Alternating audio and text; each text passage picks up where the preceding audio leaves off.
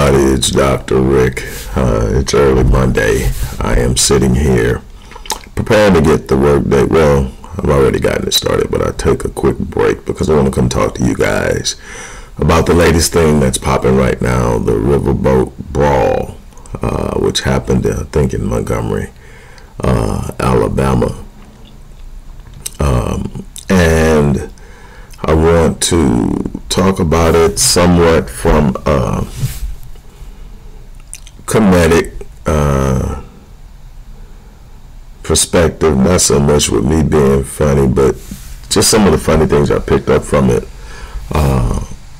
But I'm taking it very seriously, as I do, but I laugh and joke and play.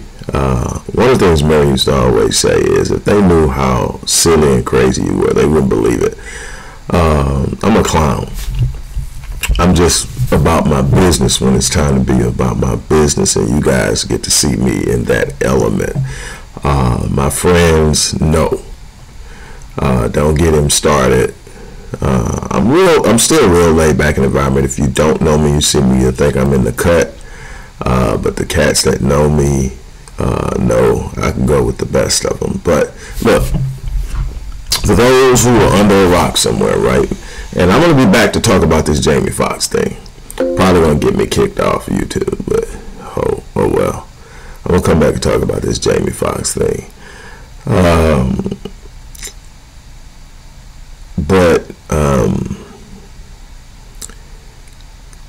This brawl, and I heard about it, and I wasn't fast to go see it because another fight video, more violence, and everything that's going on in my life right now, it's about managing my energy. But you can't fight the battles I fight and not encounter things that shake you at times. It's just what it is. And coming off of this whole shooting thing, I definitely didn't want to see violence, but then again, it was unavoidable. I'm going to check my Twitter or whatever it's called now account. And for most people who don't realize it, I don't actually spend a whole lot of time independently, individually on all these different platforms. I post from what's known as a CMS, content management system, that allows me to post to almost all of this, and I stream from one streaming outlet. So whenever I'm live, I'm streaming from an outlet that allows me to stream to multiple platforms at one time. So while I do go to each one to check certain things that I can't check anywhere else, I'm not on there as much as it may seem. But it's necessary to do business. But anyway, it was there. So let's talk about this for a second. Security guard asked a couple of white dudes to move their boat. Now, it's been said by Tyreek and some others, Omar Epps and some others that come on, they have classified the guys as white supremacists. I couldn't get the sound on the video, so I couldn't hear anything said, so I can't classify it. And while I definitely have respect and trust for how things are reported by certain people, I am careful now of how I report. I want to be as accurate as I possibly can. Some people, just going to automatically apply the moniker white supremacist to almost any white person that does something stupid. I define white supremacy, number one, as a system. There are white people within that system that help to carry it out. I define bigotry different. But I also define white supremacy as white people who think they're simply better than blacks because they're white. Now, two totally different functions in this whole racial caste system, and I won't get into that now. But because I didn't hear anything, I just know there were white stupid people that felt like they had a right to hit a white guy. So you can almost draw a line, if you want to, on why they thought they could. And you come to the conclusion, well, the white supremacy. So we're gonna live with it. But anyway, dude tells them to move the boat. They decide that he deserves a whooping, or we would say 50, 60, 100 years ago, a lashing. And they made the mistake of hitting him, and he fired back. And here they come out of the woodwork, 6 or 7 of them, maybe more, and they jump him.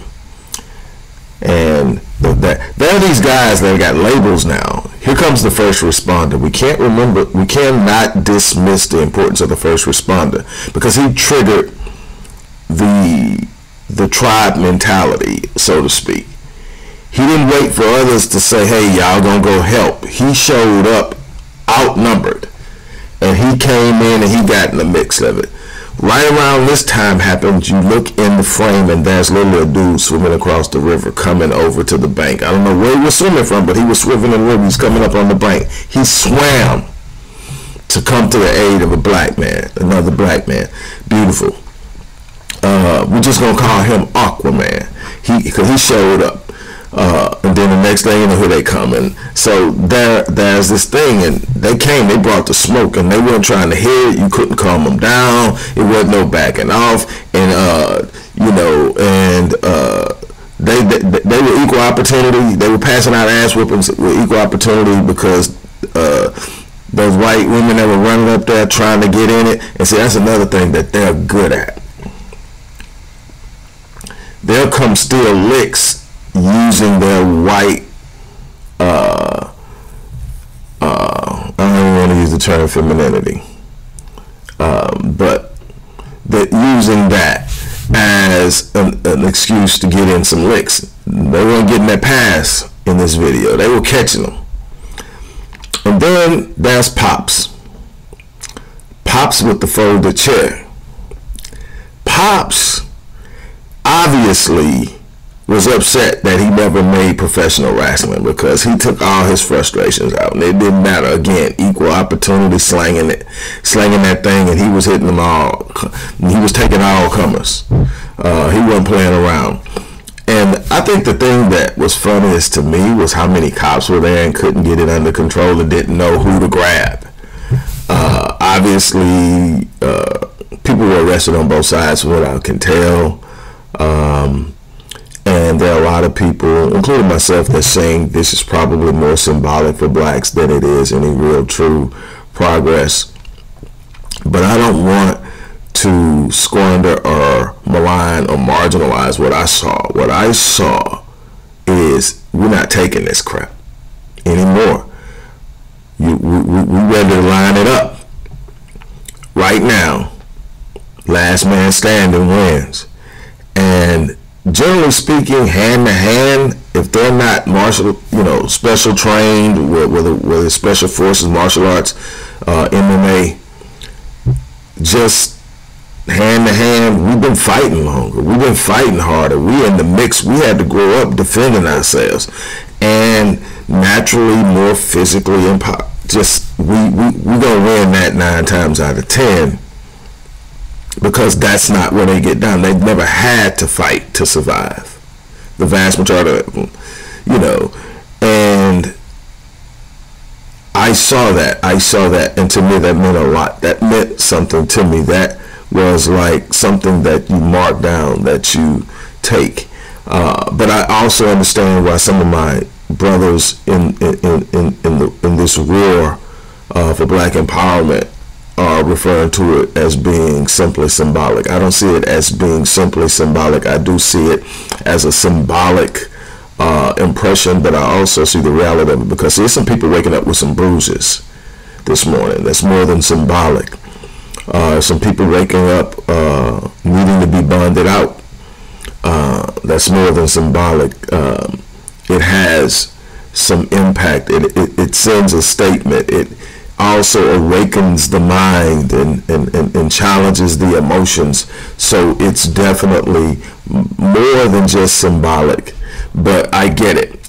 Here's why, and this is where it gets a little bit more serious. Here's why I I say that it is symbolic, and that, you know, that needs to be more, is we ready to show up, we ready to ride, we ready to go in a physical confrontation. It's instinctive in us now.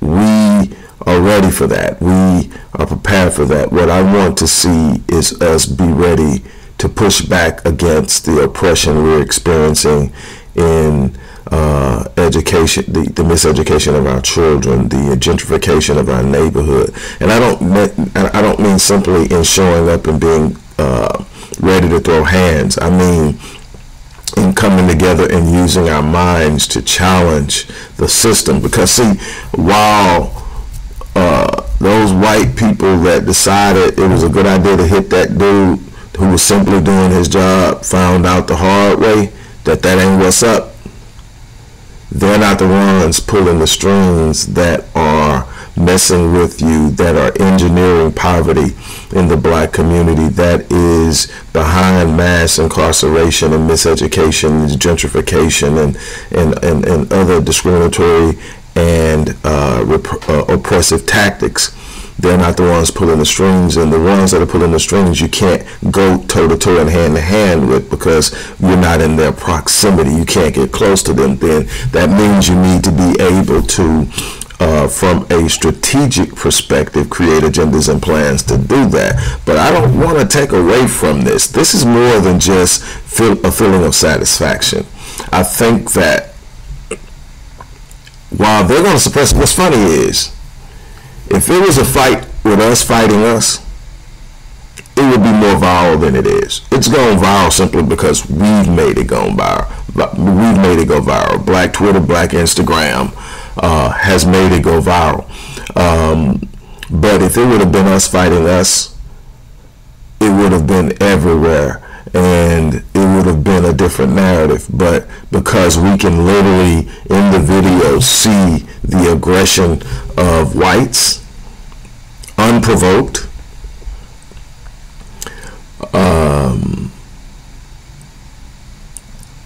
and we can see the rapid and almost organized response by blacks. It was almost like it was synced. Every time there was a need for more, we showed up. And black men defending black men, that gave me chills.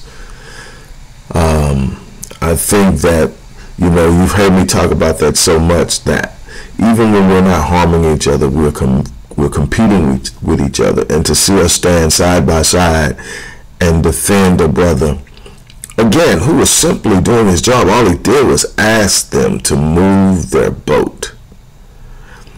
And I guess they felt like because he was black,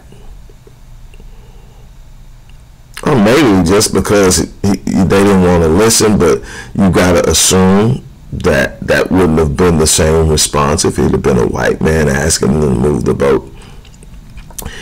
And that's the thing, whether it's in Alabama or somewhere in the Midwest or the Northeast, you still see white people who do not want to respond to blacks in authority. While it's more pronounced in the South, in certain areas, it happens all over the place.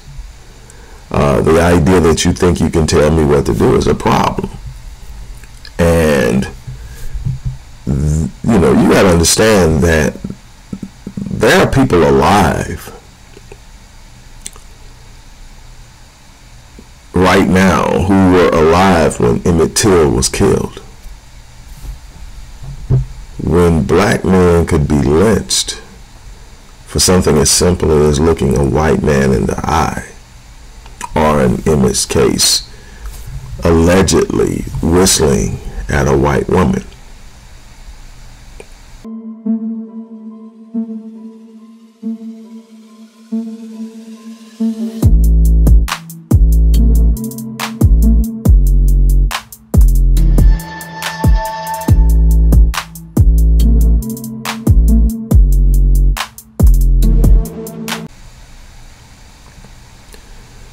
So when you see what you're seeing the sons of elders and ancestors who have heard stories, and in many instances have witnessed being mishandled, being mistreated, being unduly stopped and frisked and searched and harassed by police with no probable cause, being arrested for doing nothing, being turned down for jobs that they're overly qualified for, and on down the line. And here it played out that not today. I think this happened on Friday, if I'm not mistaken, and it was a not today Friday. This is, something that I think that we learn from. We take some joy, and I'm not that. It's try to be doing this way, and I'm not that person, man. I'm gonna laugh about this today at the cigar shop, and talk about it. But I'm also a person that sees bigger pictures.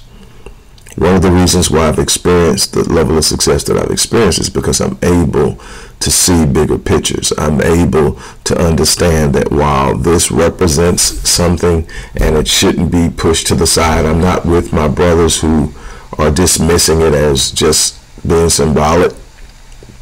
I think some symbols, number one, have their place. Symbols are supposed to be a representation of something greater.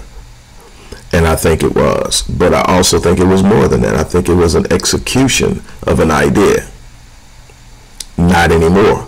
And I think that needs to become the battle cry. Not anymore. Not today. And I think that when we start thinking that way, but not just in a physical confrontation, which is important. It's the first level of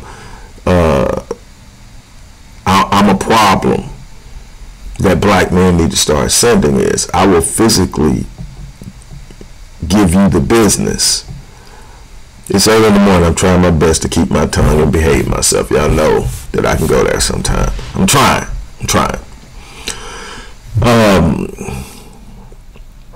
And the thing is,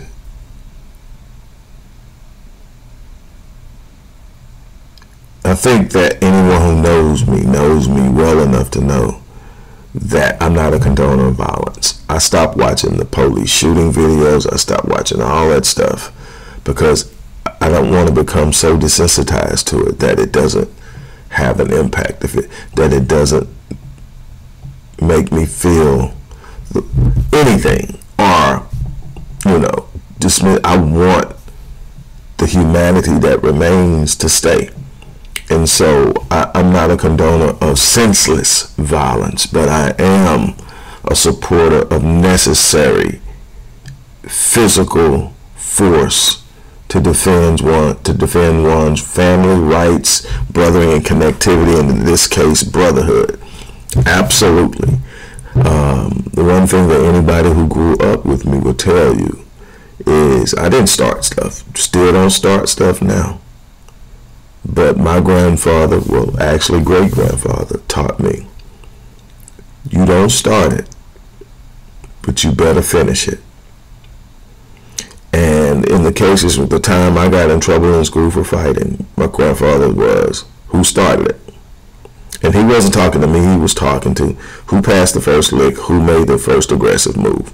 If it wasn't me, that was one. I'm okay. Second was, how did you finish? Look at me. I finished. So that's my thing, and I think that we as men have a responsibility to be willing to defend the village, to defend the community, to defend our homes, to defend our children, to defend our women. And I think that what I saw in that video was simply black men responding to a black man in danger. They were running up on him like he was some prowler with a gun that had just killed somebody, and they were coming to hold him for. They literally were going to hurt him.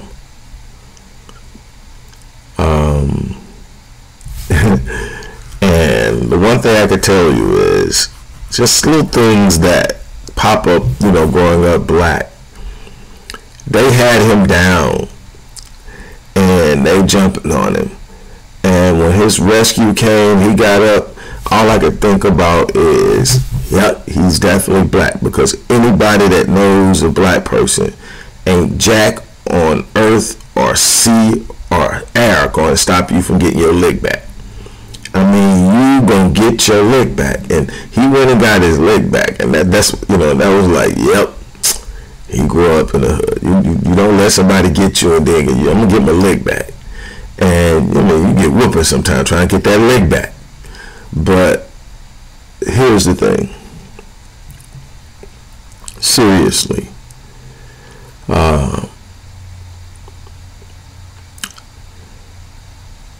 we have a responsibility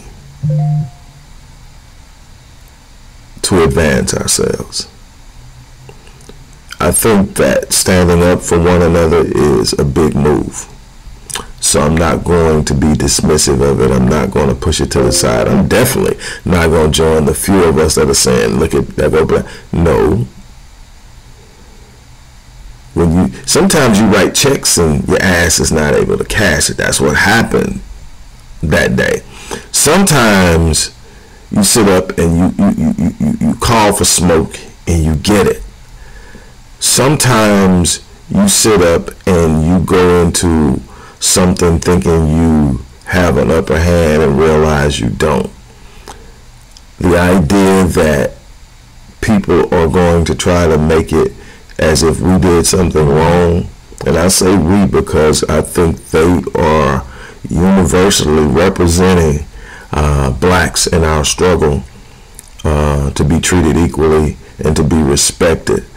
And sometimes before respect can be established, you need to make them fear you. Fear and respect aren't the same thing. I teach my young kids that I work with that. But sometimes a person will have such disdain and willingness to harm you that until they have a situation where they know better, will they be put in a position to respect why you are who you are. And I think that's something that we need to understand and be willing to execute, and I saw that in that video.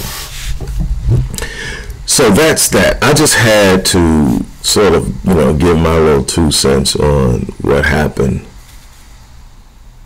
And hopefully we'll take it to the next level. Hopefully we'll start looking at it on a social, strategic, financial, and political level, so that we can really truly advance. And finally, we are still extending this fundraising push. If you believe in the work that we've done for the past 30 years and the work that I've done with over 80,000 hours of research and program development, program implementation, dissemination of information for the purpose of education and empowerment consistently and constantly, we need your support. Look in the description box of wherever you're watching this video and give. The links will be there. On that note, we're pushing for a target of 10,000. I can tell you we came nowhere close. I don't think we hit 3. But anyway, 300. So it is what it is, but we're going to keep going. And I'm going to call it like I call it. I'm not, again, you've heard me say, so I'm not here to make friends. I'm not here. The friends I make will be genuine friends because they will respect me for who I am and what I stand for. I'm not here to make friends. I'm not here to be popular. I done went through the whole popular thing. It ain't all it's cut out to be. I'm here to educate and empower by speaking truth to power. And what I do often rubs people because I don't talk for the sake of satiating anyone. I talk for the sake of presenting truth, for the purpose of empowerment. And sometimes it just doesn't play well, and I'm okay with that. But that's my take on it. So again, I'm about to get out of here. I just had to stop by and give you that On that note, I'm out. Again, support our work, and I'll see you soon.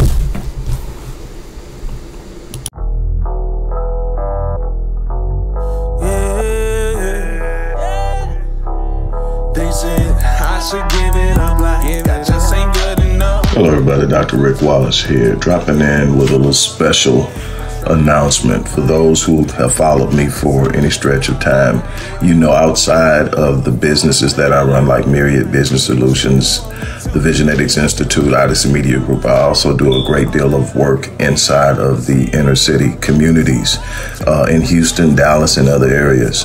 I'm asking now, as we push a fundraiser, that you support what the Odyssey Project is doing in the inner cities, especially with programs like Black Men Lead, which is a rite of passage initiative, and Restoring Ghetto's Forgotten Daughters, which is a program focused on helping young girls, but boys as well, suffering from childhood sexual abuse, rape, molestation, domestic abuse, absentee fatherhood, and so many other things.